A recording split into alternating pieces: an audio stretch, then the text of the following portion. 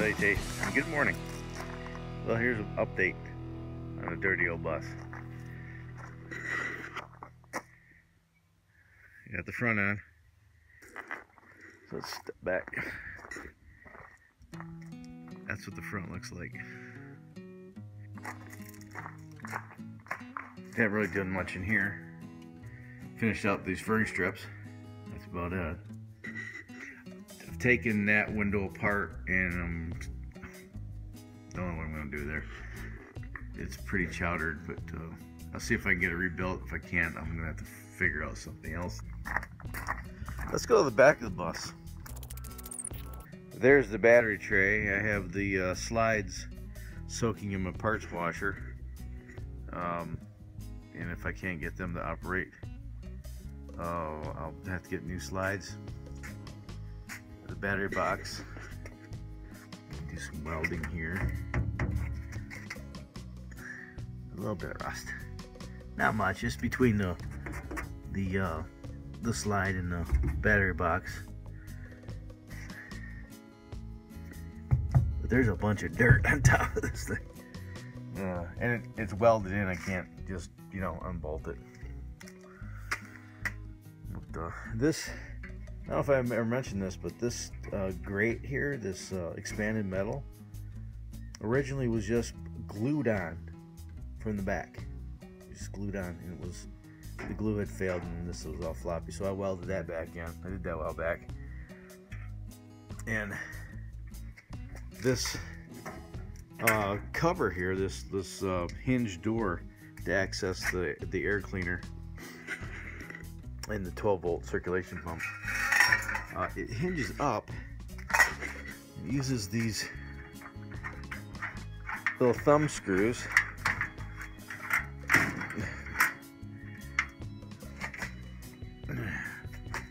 with captive nuts, but there's no latch to hold it open, so you gotta stand here. You let it, balance on your head, or you gotta have a third hand here. And what I think I'm gonna do with this, what I would really like to do, is remove these hinges and put hinges on the side so you can fold it out. Then you don't need any kind of lift mechanism. And then there's holes and whatnot. But I think what I'm gonna end up doing is welding in a piece of 16 or 14 gauge steel and putting like a handle similar to the battery door.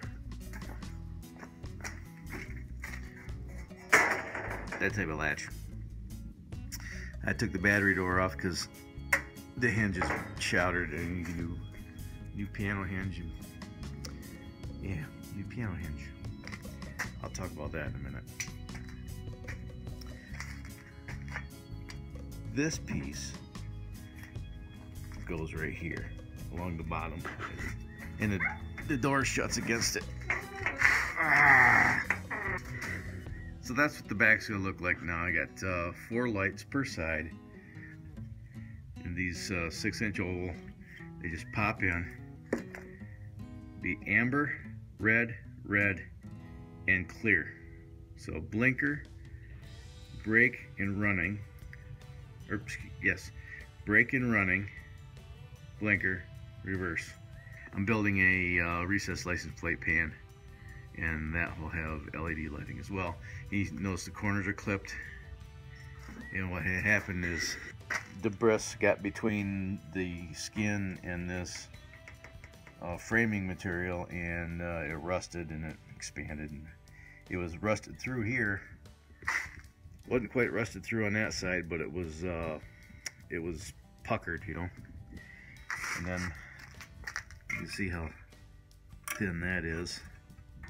So I noticed a little bit of like bubbling right there, and I pushed on that, and it just went right through. And then there was another one there. Well, what had happened, I don't know if you can see it, there's what's left of it. There was like a fill panel here that blocked off this cavity from, because this goes all the way clear up to the top of the bus. So there's a little block off plate here, and water and dirt had collected on that and rusted through there. And then somebody, and this is, you know, this is supposed to be open all the way down to the bottom. Somebody shoved a piece of fiberglass in there, and that was like full up to here with dirt. And then that happened. So I had to make a new panel.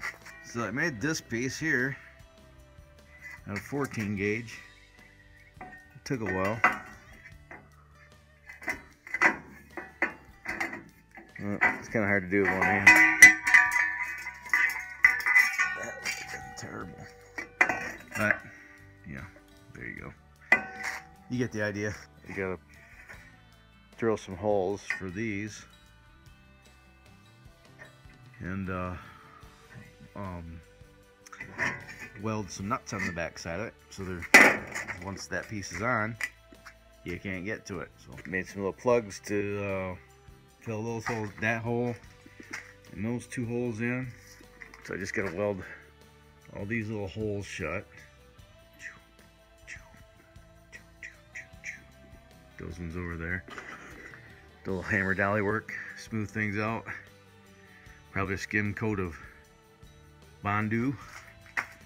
Replace this garbage with some new garbage, and then the back will be done. Oh, and I still gotta plug those. That hole, that goes to one of the air conditioners I bought. Perfect fit. But I still gotta make it go away. And those lights gotta come off yet too. So. Oh, let me show you what I picked up last weekend. Refrigerator. And I probably paid too much for it. I broke a bunch of my own rules when I buy stuff. I'm not gonna go into a lot of details, but I did pay too much for this, but it does work. It was just missing some key components to make it work, like the regulator. It was missing the regulator, and I found a complete regulator and burner on eBay for 40 bucks, so I picked that up. And then in there is the AC heater. This thing. This is what when you plug the thing in and select AC for like you're going to hooking up shore power. This is the heating element that heats up the ammonia. So this don't work. I had this plugged directly into 110 and it didn't heat up, so I need to get a new one. 40 bucks for this. I bought it for 200 bucks. So I'll have less than 300 bucks. You can buy those new for $1,000. Gotta get insulation yet. Hopefully I'll be ordering that this weekend, and I'll be here next week. I gotta at least get the floor and the subfloor in, and then I can start laying out the inside. I'll finish this up over the weekend, and get the back of the bus completely done, get the wiring back down through the thing to the door, and I'll order those lights tomorrow. So I think what I'll probably do after I get the rest of the exterior of the bus done, prior to paint. So once the door is on and once that back is finished off, I think what I'll do is I'll take a minute, I'll add up all my receipts, and I'll share with you what I have into this project so far, including the purchase price of the bus. To this point, everything I've done would be above and extra to just buying a bus and doing a conversion. I mean, there's plenty of people that have just bought their bus and converted it, just stripped out the old floor, the old rubber flooring, and started from there and built the converted bus. I did a roof raise. There's a lot of extra work involved in that, and I'm doing a lot of extra body work that a lot of people don't have to do. But I bought this bus off eBay, sight unseen. I didn't pay a lot of money for it, and you'll be amazed how little I paid for this thing. But that'll be that video. I'll share with you where I'm at that point, and then we'll start adding up the costs for actually doing the conversion once I start doing the installation. Another thing that I'm going to do is I have this here, a Generac generator, 7,000 watt. What I'm going to do is take the wheel kit off and take the gas tank off. I'll probably cut these off, or I might just take the whole thing out of the cage.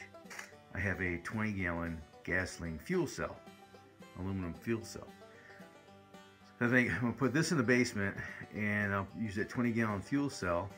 And then I bought this. This is just a really inexpensive fuel pump for pumping fuel when you have this kind of setup. The fuel is above the engine, so it's just gravity fed.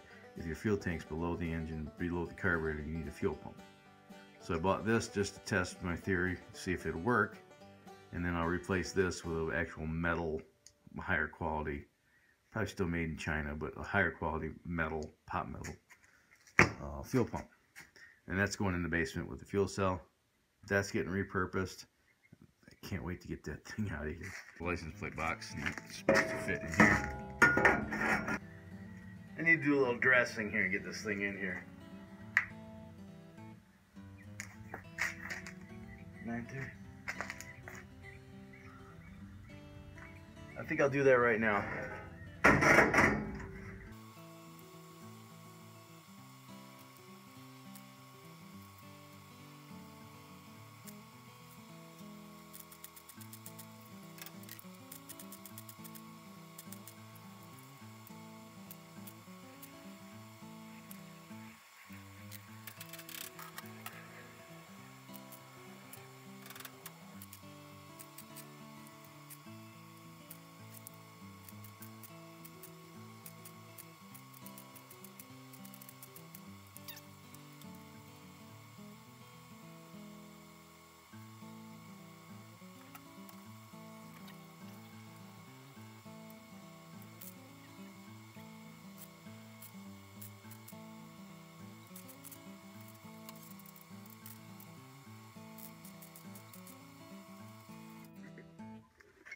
Use a stud gun to weld the stud onto the patch so you can hold it while you're tacking in place.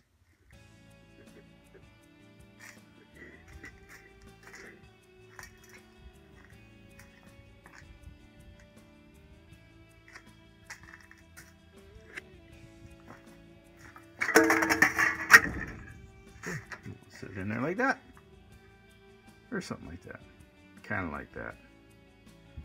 So until next time, have fun, stay safe, shoot straight, keep your powder dry, have a splendid day.